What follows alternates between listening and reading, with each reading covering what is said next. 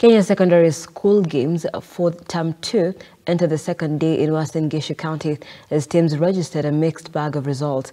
Kisii School revived their urge of proceeding to Rugby 15's semi-finals after trouncing Kwale High School 28-0 in the second match today.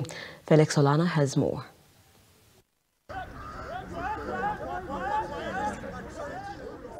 The second day of the National Secondary School Games registered a mixed bag of results. Kisii School brought their hopes to qualify for the semi-finals of the 15 rugby after beating Kwale High 28-0 in their second match today.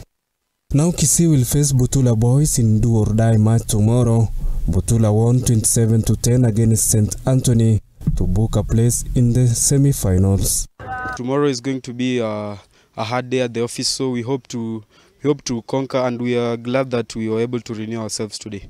Yesterday we had a slight lapse in concentration, and today, even from the morning, the boys were fully focused in what they were trying to achieve, and it was evident in the game today. And we greatly appreciate my boys, and we hope to beat the Butula in order to proceed onto the semi-finals. Kwamba sisi tutafocus kwa sisi kuwin than kuomba St. Anthony wapigwe. Tutafocus kwa kuwin game yetu sisi kama Kisii.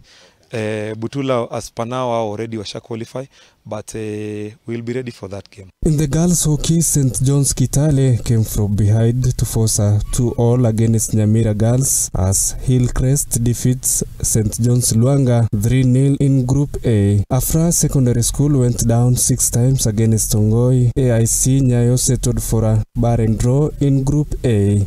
In the boys handball, the national reigning champions Hospital Hill endured the pressure to narrowly edge out at Dengue 26-25 in a thrilling Pool A encounter. Felix, Solana, Look Up Sports.